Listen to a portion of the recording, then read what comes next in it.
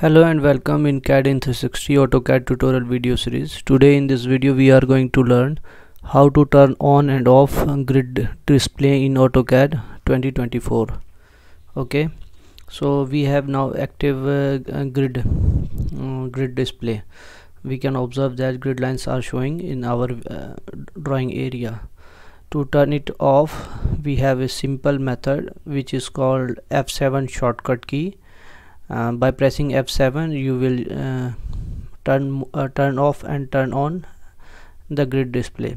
Another method is simply click on this grid mode in status bar to turn it on off. Now it is turned off. Again, if you want to turn on, simply click on this. If you don't have grid option here, then click on this customization and here you will find grid. Check it, and after checking this grid option here, this option will display here, and then by clicking on this you can turn on and off the grid display. Another method is option grid. Type grid, then press enter.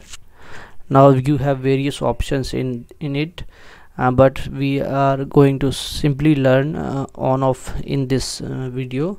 So we have turned on right now, so we are going to turn off. So type off, then press enter.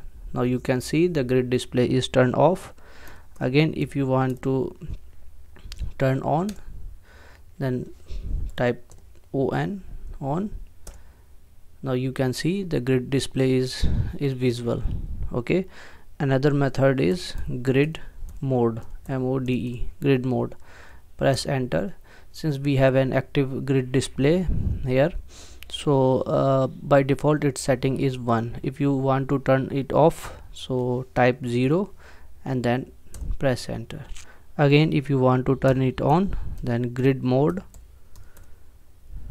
press enter. Now if you want to activate it, type 1 and then press enter.